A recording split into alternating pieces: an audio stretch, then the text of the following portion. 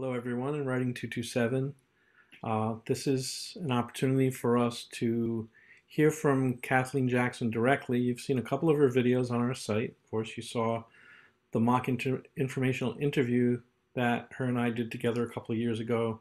And you've also seen her resume workshop, which hopefully is helping you through that piece of this project.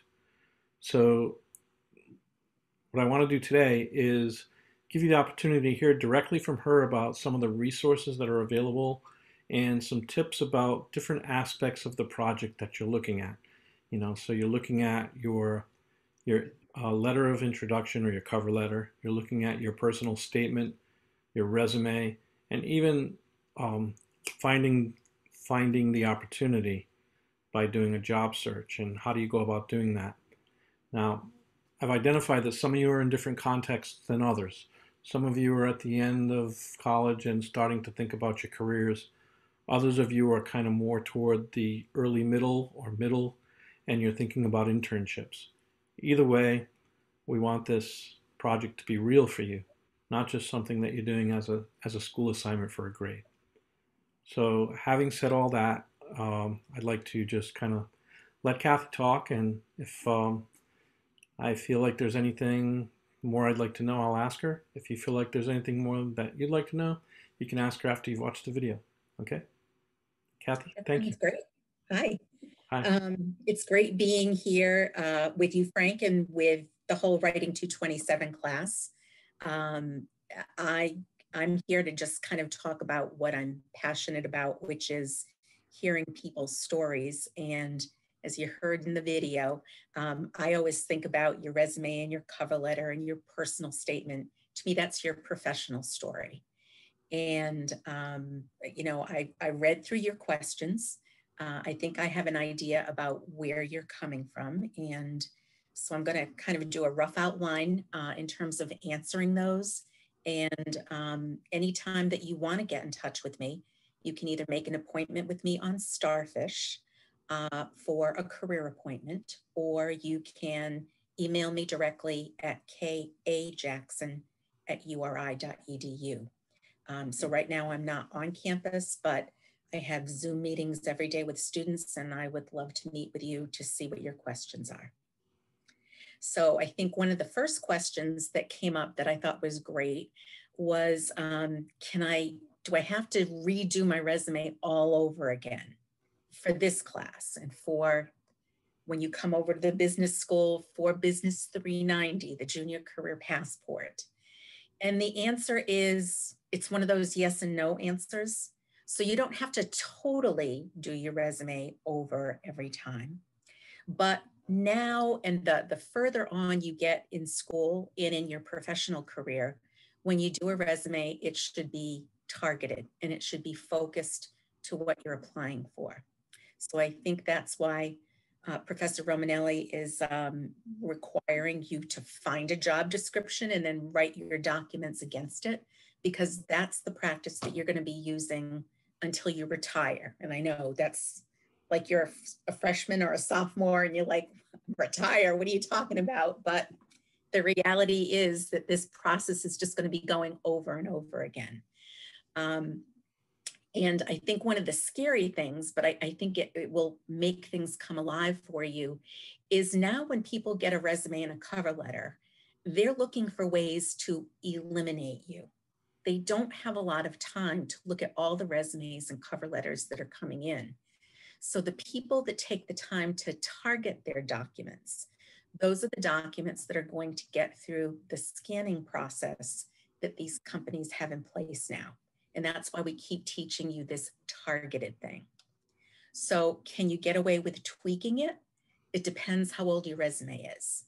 So if your resume is something that you wrote in high school and you're, say, a sophomore, junior in college, I would say the majority of your resume needs to go away because it's representing your high school experience, not your college experience. So in terms of education, your high school should be taken off. In terms of jobs, your high school jobs should be taken off. In terms of your co-curricular activities, those should go away if they were high school. because an employer wants to know what's current. So, I think that's a really important piece.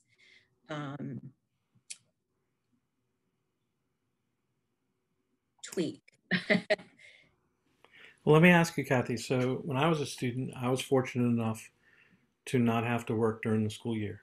I had enough scholarships and grants and loans, unfortunately, and support to be able to focus on my academics during the school year and then do work summer jobs. So I wouldn't have had a lot of work experience to put on my resume.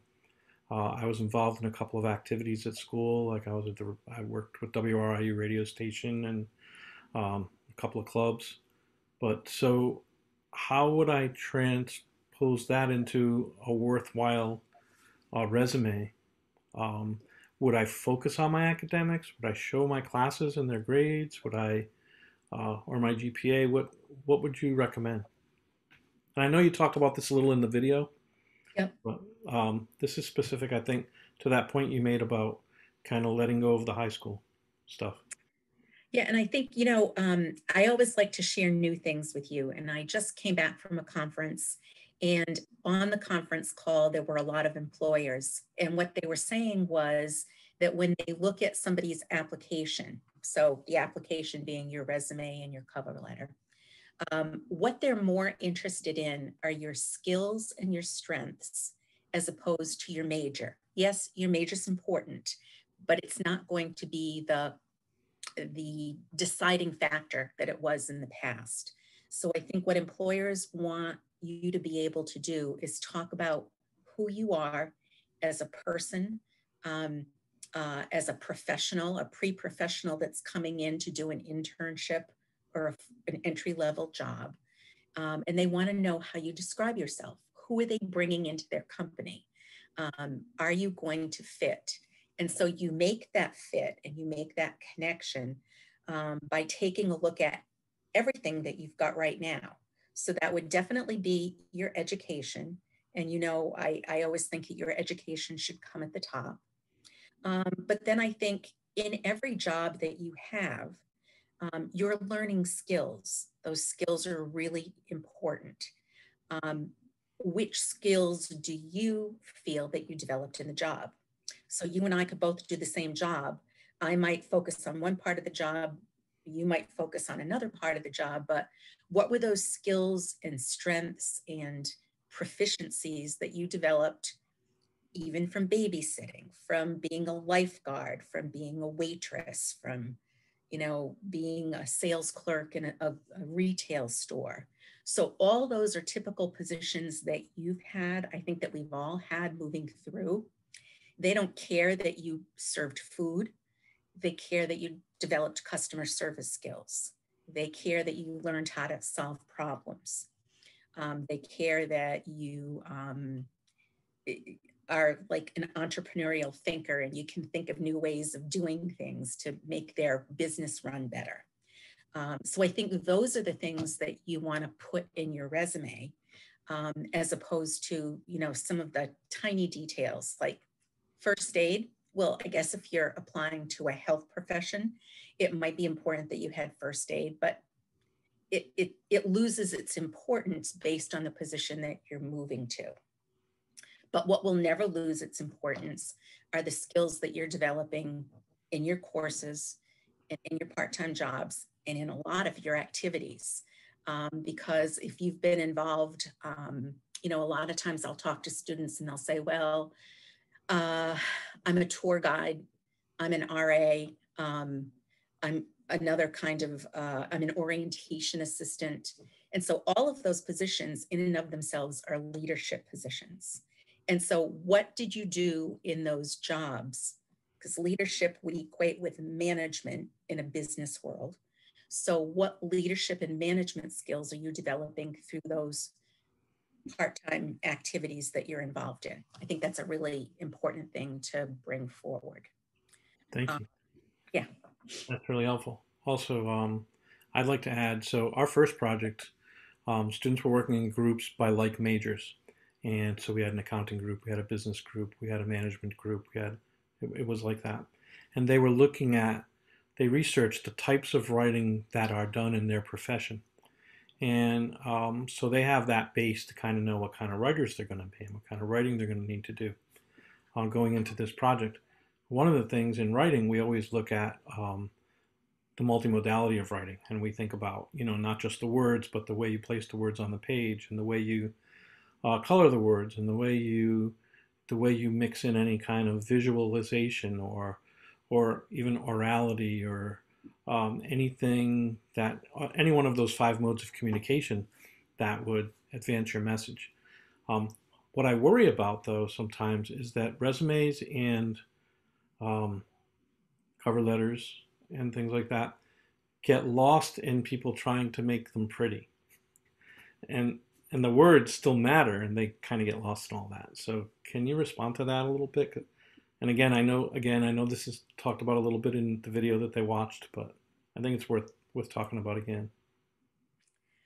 Yeah, I think I totally agree. I think the more I don't want to say vanilla, but the more basic your resume can look, um, in terms of just the print on the page and the layout and the color, the better, because you have no idea what someone's preferences are going to be, who's reading your documents.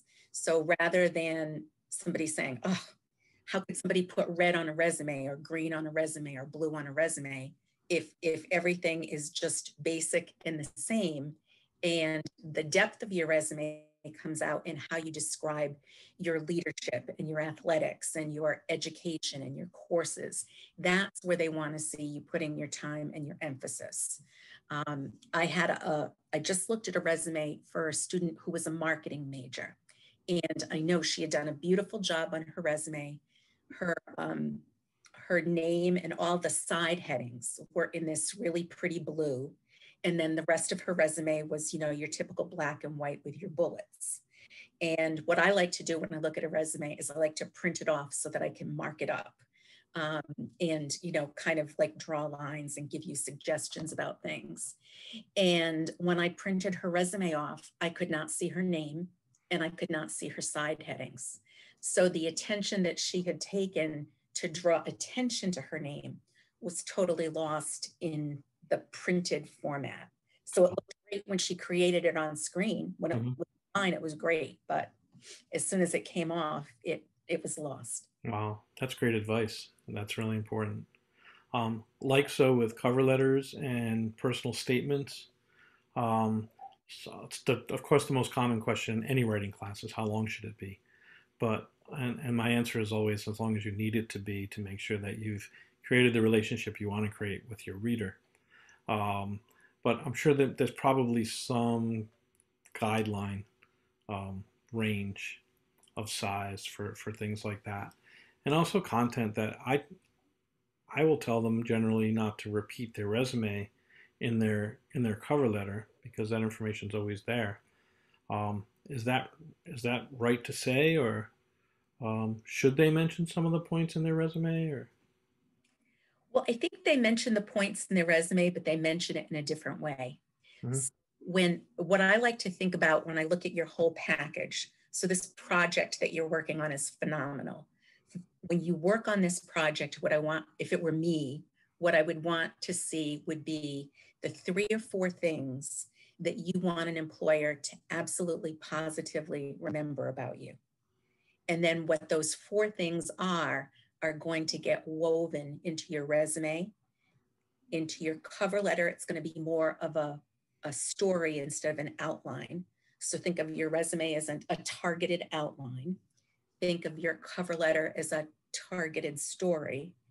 And think of your personal statement similar to, or an expansion of what you've already said in your resume and your cover letter. It's sort of like a big picture view of who you are. So I think Awesome. I would distinguish. Awesome. Can we take a look at the project together? What Sure. I've done here is I've put an introduction statement followed by the link to the actual assignment page, Project 2 Getting the Job. Um, what I've also done here is where it's included the rubric that I'm using. So if we take a look at the rubric to evaluate each of the points of the project, so the employment description, the personal statement, the cover letter, and the resume. So I created that just to show them that these are the four actual things that need to be in the project to make sure that they're clear about that. And then when they go to the project, it'll bring them to this page, which then gives them a number of resources. Hopefully not too many, but I wanted to give them as many as possible. So I included your video as well as the resume templates that you provided for us when you made that presentation last spring, which they have access to in their class folder. Some of these videos from the OWL about resume writing, cover letters, and personal statements. And then just a series of links, mostly OWL links, about how to go through this process. So anything we can elaborate on or focus on or mention in all of this? Is this? I think the easiest document to write, if any of them were to be easy, is probably going to be your resume because it's an outline. Mm-hmm. And I think it always helps to get what you've done on paper and to just kind of see it in front of you. And that's sort of like a working document. But then I think before you go much farther, what you really need to do is you need to have a focus. So what are you going to do with this resume? I think one of the biggest mistakes that students have made forever is they want especially one cover letter that they can just send out to everybody. And that doesn't work because it's not targeted. It's not strategic. So, it might work for a personal statement. Your personal statement may very well be, the bulk of it may be the same for every position that you're applying for. Your cover letter should definitely change for every position. And your resume should be rearranged depending on what it is that you're looking for. And I always like to use real examples. So I was working with a supply chain student who, he had his education at the top of his resume. And then the second section down was called related experience. And for his related experience, he had a supply chain internship that he had done. And then he had other experience and jobs, and then the activities they had been involved in on campus. Well, then he found out that he wanted to network with somebody who was working at Oracle in sales. And the person immediately said, sure, I'd be happy to talk with you about what I do. That's called an informational interview. But send me your resume first, so I'll see what we're going to talk about. So he was all excited. He got this connection. He sent the resume and he didn't change the sections. So he's now talking to somebody about a sales position, and his related experience says supply chain. And it was a young alum, and the young alum sent it back to him and said, I don't want to see this until you fix this. He said, because if you're talking to me about sales, that's what I want to see first. So I think that's where, there are two words that I use all the time. It needs to be strategic and it needs to be targeted. Well, the strategic is where you're going to put things on the page. What do you want them to see first? And the targeted means that you just can't talk in generalities. You have to be specific about matching what your strengths are with what they say they're looking for. So, I think those are, some real things to keep in mind as you think about applying to different positions. Which again go to the fundamentals of writing, that every time we write, we are focused on a particular audience with a particular purpose in mind for a particular outcome. This is a relationship.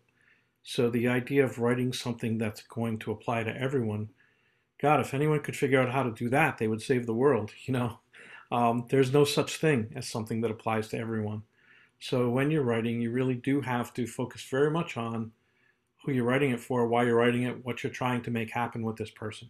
So a resume would not be an exception to that. It would have to be designed for that person, for that purpose, and for that outcome. So that's where what Kathy's saying applies to all writing, but specific here to business. Right. Is there anything else you'd like to add? Well, I know that there's a question about, well, I might only be a freshman or a sophomore and I'm not applying for a full-time job yet. Well, I think this whole process, it's a great process to practice for whatever you're applying for. If you're applying for a club leadership position, think of how much better your application or your process is going to be if you hand in like this really nice looking resume, probably not a cover letter, but a resume with whatever else they're asking of you. So I think it's a good practice to get into. You can use this practice if you're applying for a work study job on campus. You can use it for any summer job. You can use it for any leadership position. And then the next step would be when you qualify for an internship and then ultimately for a full-time job. So I think it's a progression in terms of the kinds of jobs that you're moving through. But I always like to say, because I work in the College of Business, everything's a business. And so regardless of what it is that you're doing, whether it's, selling Dell's lemonade at Narragansett Beach, or, whether you're working in a social media capacity, all of those things are jobs. If you do for campus entertainment, if you do events, that's a job. Those are great skills that you're developing. So make sure that you capitalize on them. And whether it be pre-internship and you're just looking for, I know that I want to work in a bank. And so this summer you're going to apply as a teller in a bank versus you want to be the vice president in a bank somewhere down the road. It's all a continuum in terms of how you build off of the jobs that you've had. So the way the question was asked by one student was, should I fake it? And your answer, along with mine, is no. Apply it to something that's real to you now at this time in your life. Right. Like a lot of people will say to me, well, for your assignment, I would say find something that relates to now. For really, what are you going to do summer 2021? I would say find something where when you look at the job description, 60% of it you have, because you'll see that there's a lot of duties and requirements that are listed. If you've got most of them, fine. If you've got a good number of them, fine. If you've only got a couple, I wouldn't bother because, and I know you don't want to hear this, but there are systems within the companies that do scanning. They're called applicant tracking systems, and they scan out 75% of the resumes that are submitted. And I just think that figure is staggering. Yeah. It's a video that I require in my class because I think it just talks to you about the way things are really being done business-wise. So it's not that you shouldn't apply for things, you definitely should, but make sure it's something that you feel comfortable talking about.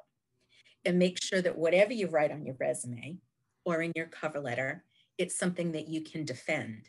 So if it's something that your mom or your dad or me or Mr. Romanelli tell you to, well, this would be a great thing to put on your resume. If you can't defend it and if you can't talk about it, don't put it there, because that's the first thing that they're going to ask you. And you want to come through the process well. As always, I appreciate all your insights and your help. Did we mention the resources at the college? And I was just getting into them. So okay. Help with a resume, cover letter, the job search, grad school, those are all things that you would make an appointment with me for. If you need specific help finding an internship, it would be Lynn Finnegan. She's the internship coordinator in the business school, and you can find her on Starfish and you would make an appointment with her. We know that this has just been a crazy year. We know it's been a crazy year for you. It's been a crazy year for us. It's been a crazy year for the world.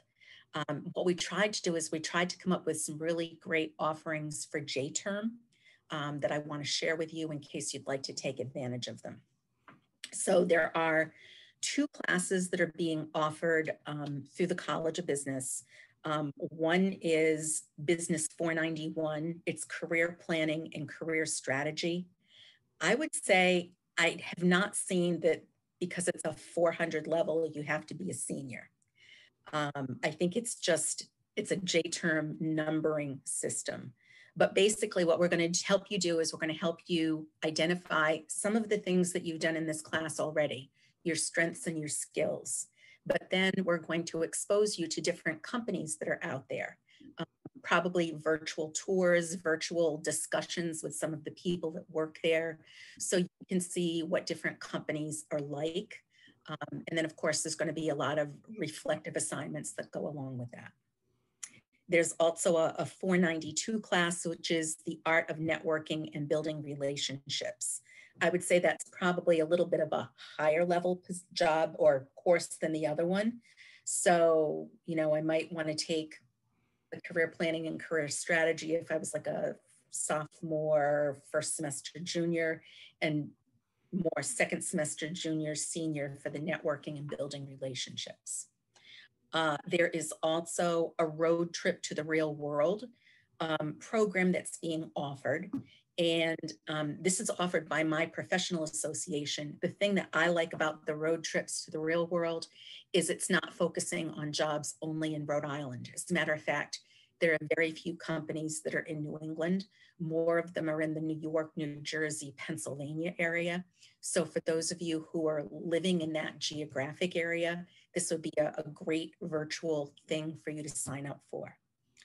Where can you find out about it? Every 2 weeks, the College of Business sends out a newsletter. It has key information about mostly career and internship opportunities that we want you to know about. There are links in there. The links are to Handshake. So obviously, College of Business newsletter, Handshake for the bigger picture. I think those are some really, really good resources for you to keep in touch with. In the spring, there will be another career day. This is a College of Business event. Usually in the morning, in the spring, it's something about the job search process, but it's not me talking again. It's not Lynn talking again. We bring employers in and they give you pointers based on what they've seen in the work that they're doing. And then in the afternoon, there's typically a job fair. We did it this fall. We had 18, I think, Zoom sessions with breakout rooms going in the morning. And then in the afternoon, the whole job fair was done virtually. But it was a great experience for both our alums who represent a lot of the employers and our students as well. Excellent, thank you. And I guess it's a good time for me to mention that in the spring, I teach Writing 388, which is a grant and proposal writing class for clients. And I co-teach it with a professional from business. She is a professional proposal writer from a company called Providence. And this year we'll be adding someone who will be consulting with us for nonprofit proposal writing as well.